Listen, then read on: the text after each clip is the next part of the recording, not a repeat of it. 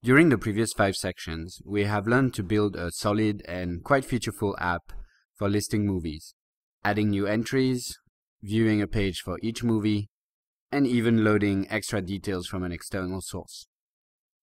The main thing missing is, of course, data persistence. You can add movies, but if you reload the page, they will be gone. But that would mostly require back-end work.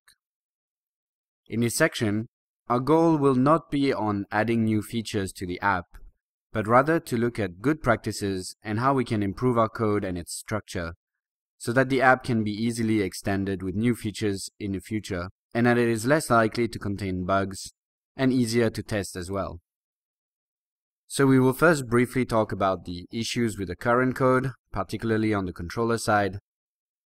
We will then introduce services, which are the way that Angular fixes those issues, and how to use them in our pages. And finally, in the last video, we will implement a form of data persistence using local storage as a final touch to Movie Mania. In this first video, we will be reviewing the code that we already have, highlight some of the issues from a structure perspective, and discuss the how and why of the importance of separation of concerns.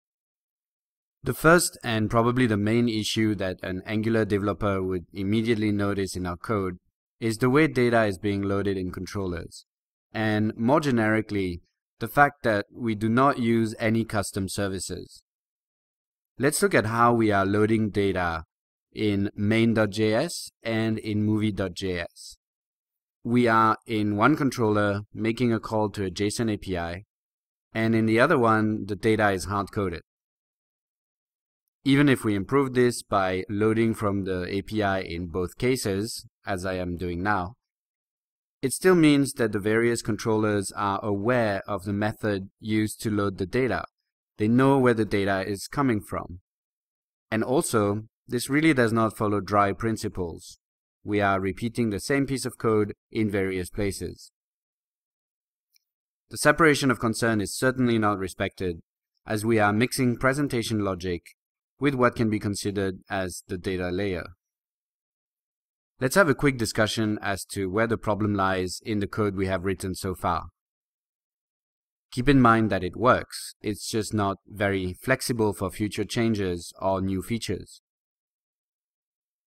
I mentioned separation of concerns, and if you are from a programming background, it's definitely a principle that you are aware of. If your background is more web development oriented, you might not have encountered or focused on that type of structure yet, or seen its advantages. So let's briefly discuss it. When we talk about separating concerns, it's basically that we want to build components in a way that each player focuses on one role in the application or in the page. Most of the time, it means separating presentation from business logic and from the data layer. Why do we want this?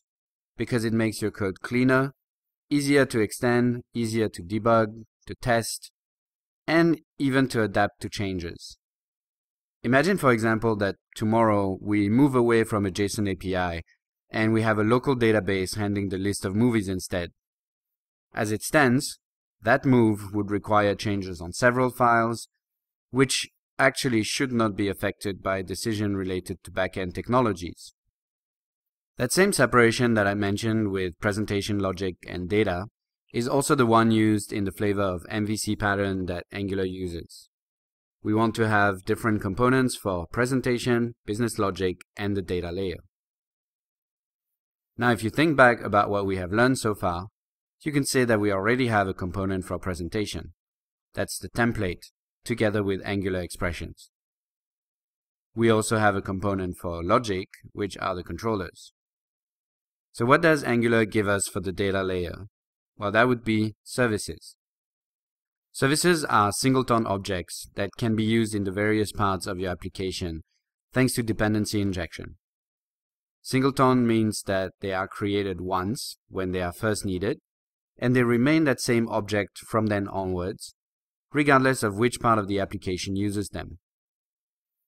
We don't have custom services yet, so I'm going to add a debug into the Angular $HTTP service. Controllers, on the other hand, get created and destroyed each time the application creates or destroys the corresponding DOM element. Let's put some console.debug in our controllers too. Now let's open the browser's dev console, and you can see that the controllers get created each time, whereas the log for the $HTTP service only appears once, even though we are using $HTTP in several places, even in several controllers. So $HTTP, the service, only gets created one time. This means that services can easily help you achieve several things. Keep the current state of your application from one part to another, and share data between components, views, or even across modules. Services are also configurable during the .config phase of the application. Open app.js, we have seen it with the $route service in section 4. We have actually been using services all along, such as $HTTP, $route, $route params, etc. All those are Angular built-in services. Services are actually a very large topic, one that will be dealt with in detail in other upcoming courses. But in the next video, we will show the basics of services, and we will create a service with the help of a service factory.